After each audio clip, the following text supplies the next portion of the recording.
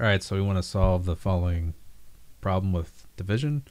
So setting this up, 7x plus 3 divided by x plus 2. How many times does x go into 7x? It goes into it 7 times, so we get 7x, and then multiply by 2, we get plus 14.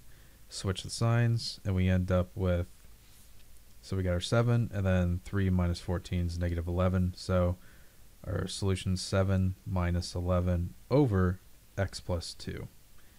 And this is our result.